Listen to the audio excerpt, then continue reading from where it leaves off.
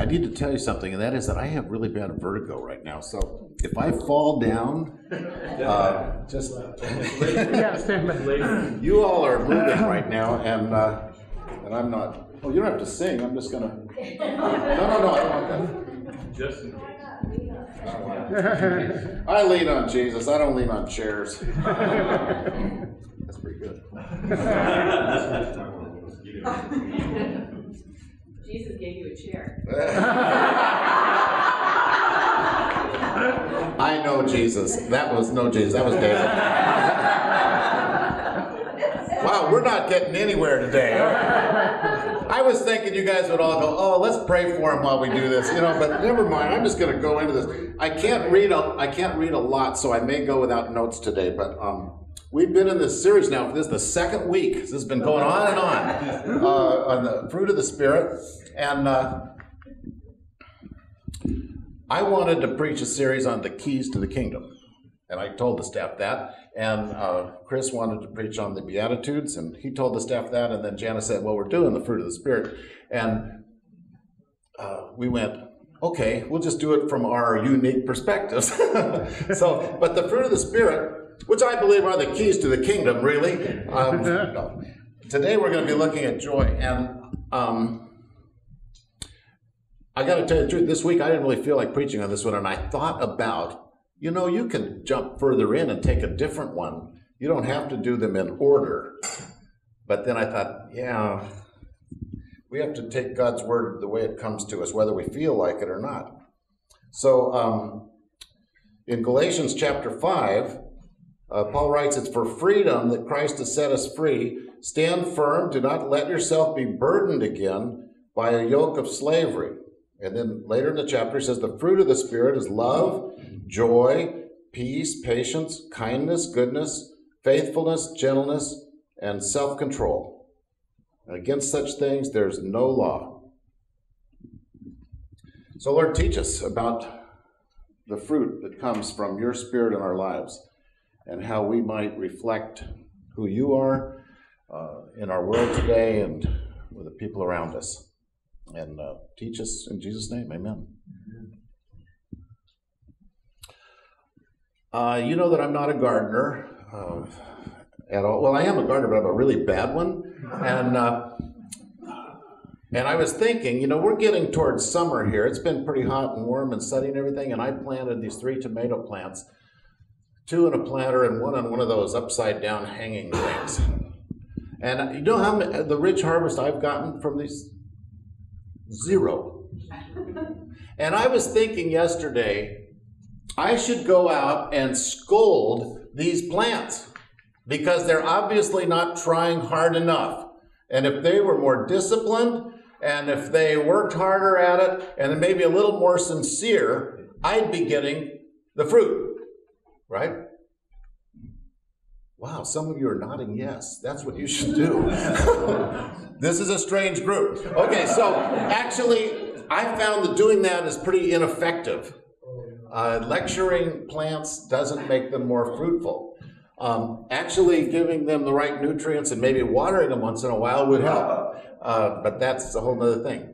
So, but I have struggled in my life with this idea of if you're missing something like joy, the thing you need to do is get yourself together. Be more disciplined. And for me, that's not a natural thing, but it is something that I feel guilty for not doing more of. Last week, I decided I was going to go to Safeway for a stock-up shopping. You know what that is? Where you really get everything? And so I filled the cart, and I thought it would be selfish of me to go through the checkout line and have everybody waiting behind me. That's not thoughtful. I'll go to the self-checkout counter. You ever done that? Your store have that one? The self-checkout. I thought, this is really, that's what a good Christian should do, especially when they have a cartload of stuff. So I went in, and you know that voice that talks to you? Scolding, really. Place the item in the bagging area. Okay. Place the item on the scale. Or take the item off the scale. placed it in the bag. And I'm thinking to myself, okay, you know, I'm patient. I'm just going along, I'm doing this. And I had a lot of stuff. And so some of it I put in bags, those little flimsy plastic ones, you know, but sometimes the plastic things didn't open up fast enough for me, and the voice was starting to get scolding, so I just set it down on the thing, and pretty soon I had things piled up all over, and but I got through it. I weathered it until the very end, and the voice said, "Please remove items from the bagging area." I thought, okay, yeah. And I ended up having like 12 little plastic bags and 4 12 packs of soda and all that stuff. And I'm putting them in the bags, and I'm trying to get them packed in right and get them in the car. And the voice, like, it was mean. It was, "Please remove items from the bagging area." And I'm doing that, and then, "Please remove items from the bagging area." And to me, it sounded like it was getting louder. "Please remove items from the bagging area." And then it was like on a cycle. "Please remove items from the bagging area. Please remove items." And I thought to myself, I'm trying to, leave me alone. And suddenly all the people around me turned and looked. And I thought that maybe I didn't think that just to myself. Maybe I actually shouted at the voice, "I'm trying, leave me alone." I finished removing the items from the bagging area, got them in the car, and then I had to do that walk of shame, you know, where you're going out with your head held high, but you know everybody's going, "What an idiot." You know, geez, get him back to the home, you know. And then I thought of the church. I can't help it. I thought of the church. I was walking out, my walk of shame, out to the car, thinking I was going to do something good that day and help everybody and take care of it myself and not worry about anybody else. I was doing the best I can, and I felt so much shame and scolded. And I thought, man, I have spent a lifetime going to church and being scolded. Why don't you have more joy in your life? If you were a better Christian, you'd have more joy in your life. If you were more disciplined in your spiritual life, you'd have more joy. If you wouldn't waste your time doing this and that, you would have to get your items off the bagging area. Idiot.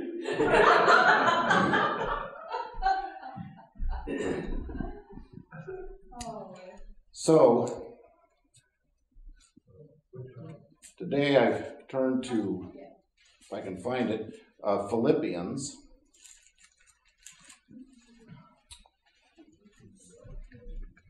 Chapter 3. And it strikes me that there's a tension in our lives between our experience of joy and our desperate efforts to get our lives together so that we can experience joy. And it's just the opposite of what God wants to have happen in us. It is just the opposite. God is not, I should tell you this, God is not that nagging, abrasive voice in the Safeway checkout line. Oh, I didn't say what store it was. Yeah, you did. Oh.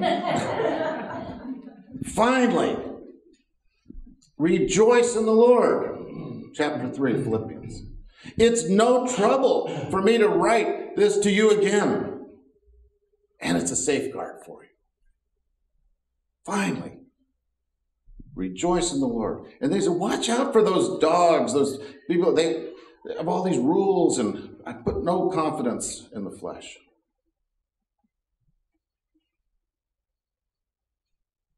I want to know Christ and the power of his resurrection and the fellowship of sharing in his sufferings, becoming like him in his death, and so somehow attain the resurrection from the dead.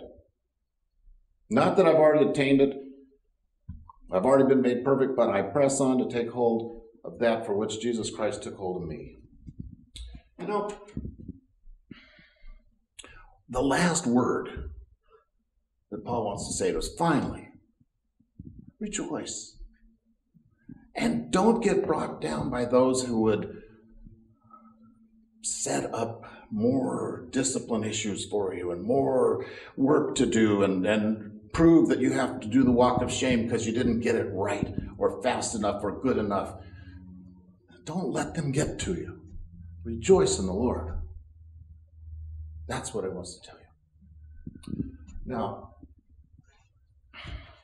I got to admit that my life has not been a smooth journey towards happiness and joy, right? It's been pretty average, slugging along in the swamp most of the time. But it's been. But I do believe with all my heart that the Bible tells us, and God never intended there to be somber Christians. I've been around a few. And I think that that's probably one of those oxymorons, somber Christians, like Reverend Westfall. You know, they don't really go together. But have you ever been around someone who, when you're with them, you just feel less? You feel less joy, less alive, less smart, less who you are? They would actually stifle your joy or rob your joy instead of unleashing it. See, God wants our joy to be unleashed. Jesus said, I've told you this so that my joy would be in you and your joy would be full. That's why I'm saying this stuff to you.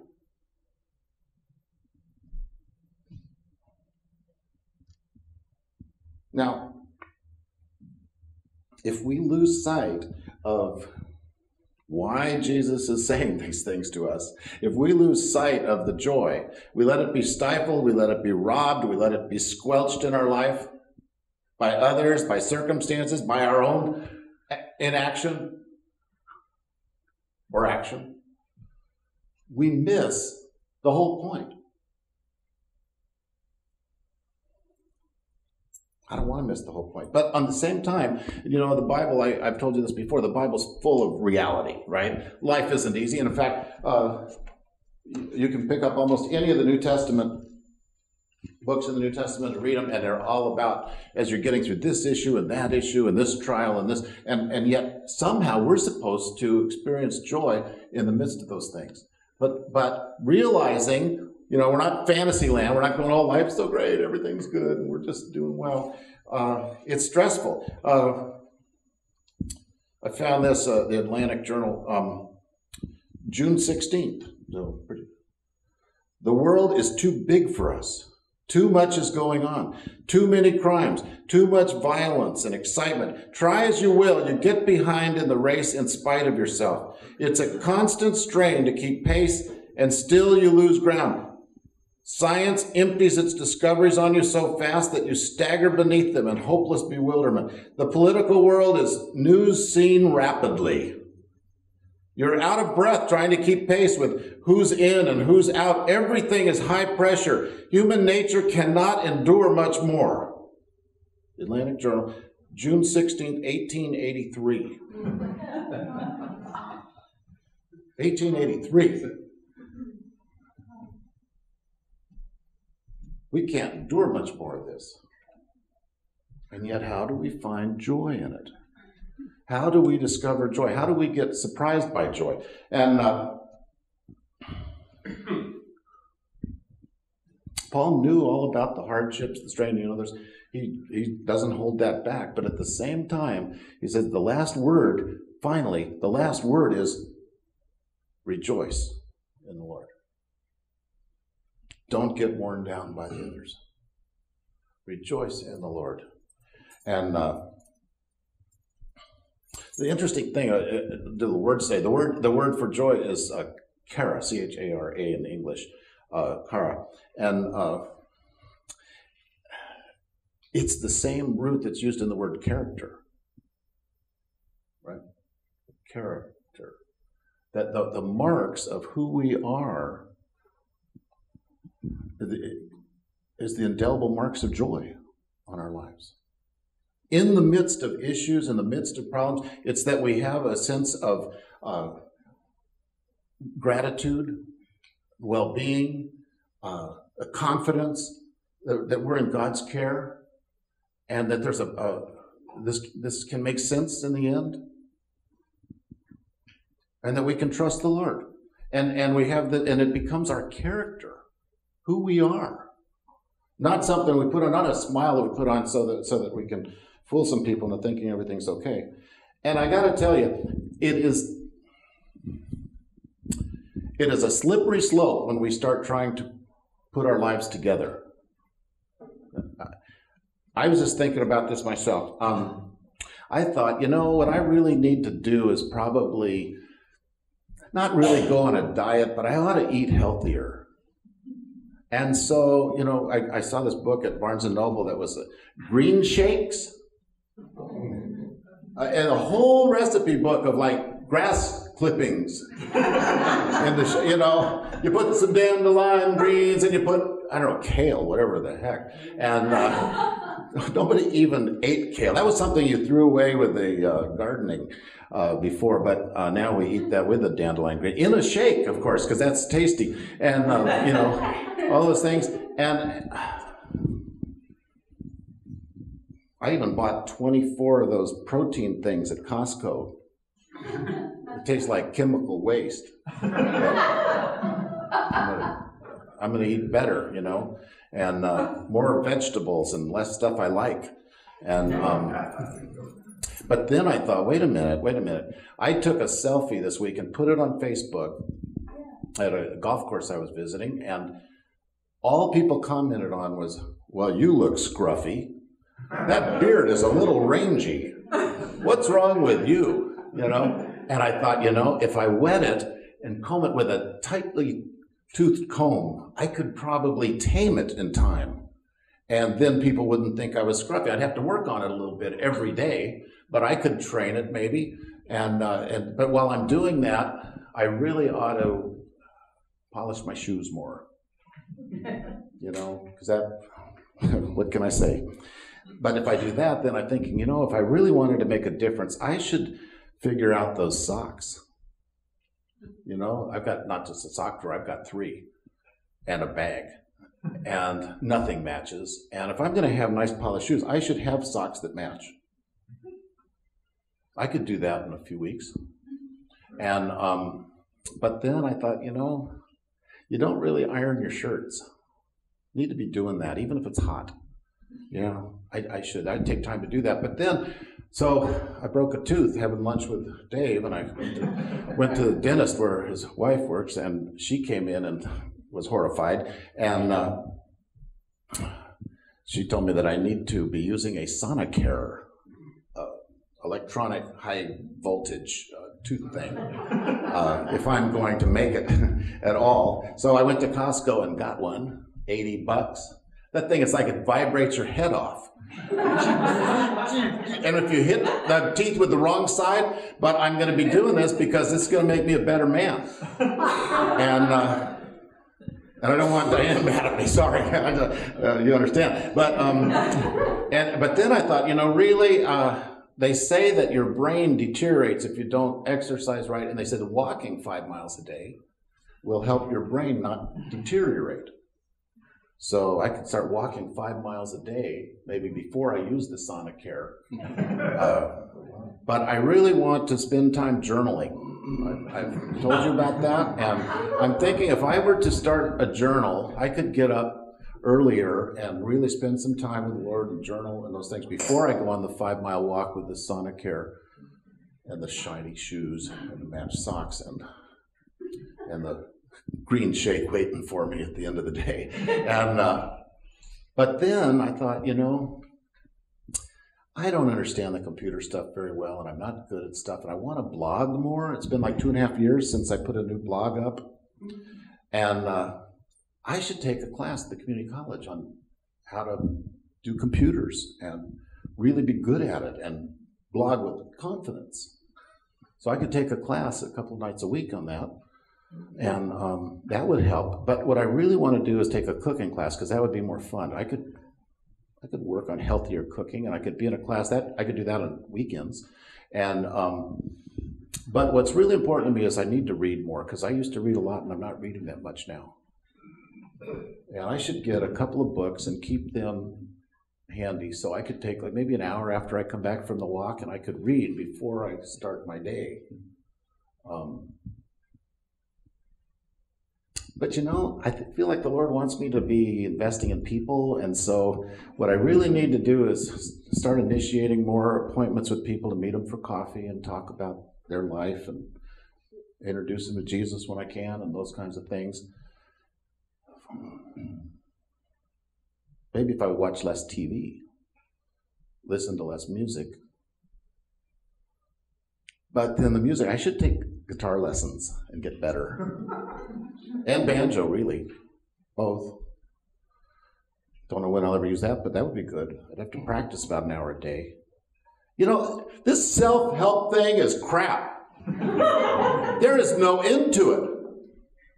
I'm just thinking, there's not a bad thing in there to do, and yet it could destroy my entire life. And would it result in joy? No, I'd be resentful. Why do I have to drink green shakes after walking 5 miles? That's just wrong. Sonic Care, vibrate your teeth out. Okay, yeah. Don't tell Dan I said that. Oh, well. But, you know, I'm just thinking, you will never have joy with a self-improvement program. It will not happen. I promise you. Now, if you want to do some stuff to be a better person and we want to work on that, that's great. If the Lord leads you to it, that's great. But when you start saying, I'm going to get it all together and then I'll have some joy, guess what won't be there waiting for you? The joy. Because God wants to meet us in the middle of it all and surprise us. And in the midst of really hard, painful things, discover that we're grateful and that we are loved and that we do belong and we're not off on our own fixing ourselves. Finally, rejoice in the Lord. Don't get diverted.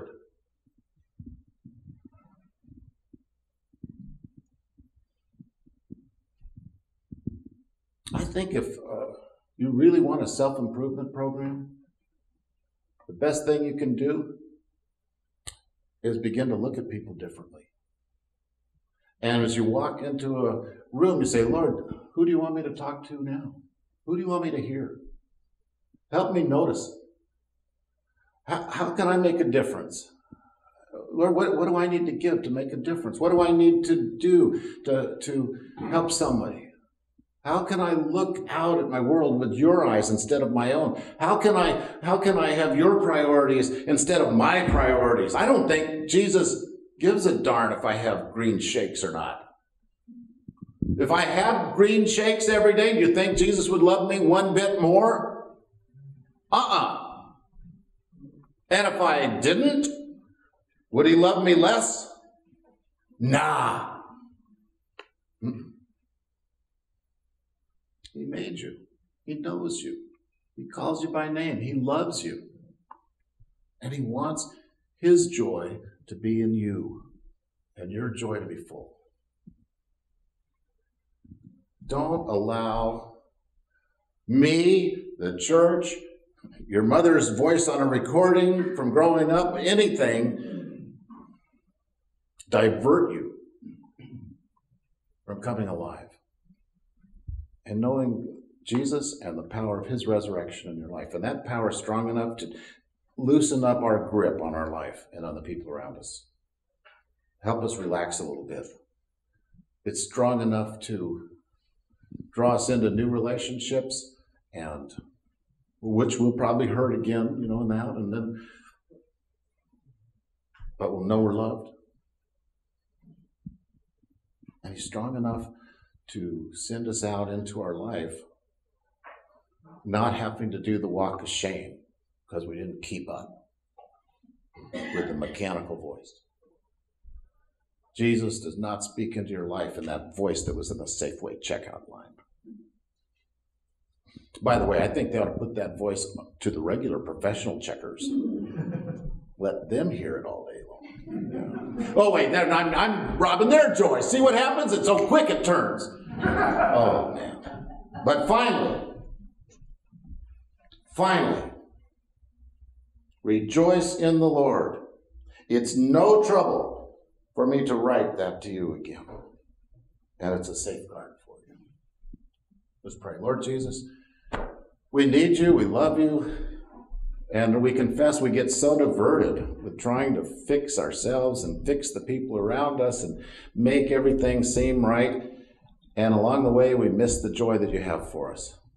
So give us the courage to trust you and to seek you and to allow you to love us and to love through us. We give you the glory. Amen.